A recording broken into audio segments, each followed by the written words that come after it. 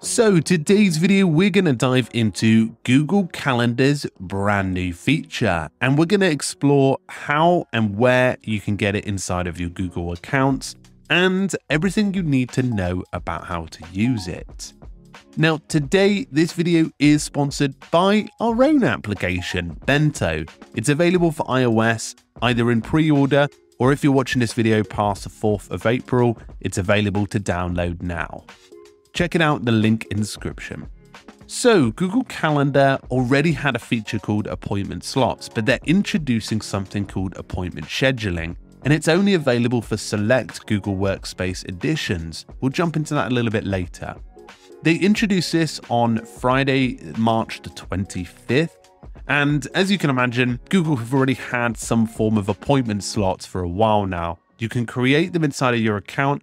And essentially what they do is they allow you to find slots in your calendar in order to send them on. However, this is much more suitable, this brand new appointment scheduling, for creating external friendly booking pages, which is much more common in apps like Fantastical, Calendly, and many more. So they said that this rollout would be a gradual rollout up to 15 days from the 24th of March to see this feature fully visible, and also the scheduled release of domains on the rollout 1 to 3 days starting April 6th. But this will currently and only be available to Workspace Business Standard, Business Plus, Enterprise Standard, Enterprise Plus, Education Fundamentals, Education Standard, Education Plus, this Teaching and Learning Upgrade, and non-profit customers. And it's going to be not available to Workspace, Essentials, Business Starter, Frontline, as well as Legacy, G Suite, Basic, and Business customers. So you're only going to be able to get this inside of a specific Google plan.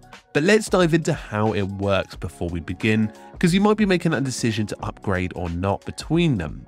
So inside of your Google account, you can go ahead and go to create appointment schedule and basically start filling in information of how you want the regular slots. You choose your availability, associate even say Google Meet video conferencing, and send the link on to somebody. And now they get an experience on their end, allowing them to book a specific meeting. Something we see very commonly with Calendly and many of the other applications on the market.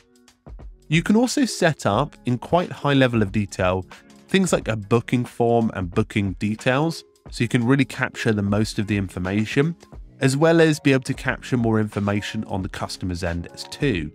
So this is really much more designed for business users or those who are doing consultation, etc. And you can even set up confirmation and reminders too. And a little bit of customization to how your booking page looks like.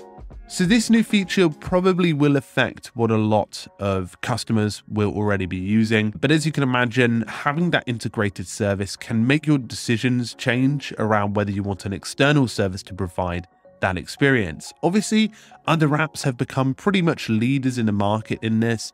Calendly and many more have developed features that go a lot further than potentially this. But if it's something that is just a simple switch of a upgrade to Business Standard, Plus, etc., then this is something to consider. So folks, hopefully you enjoyed this Google Workspace update. Again, please feel free to check out Bento in the link in description, which is launching on Monday the 4th. Thank you very much, folks, and I hope you enjoyed today's feature about Google Calendar's new edition. Make sure to subscribe, and I'll see you all very soon. Cheerio!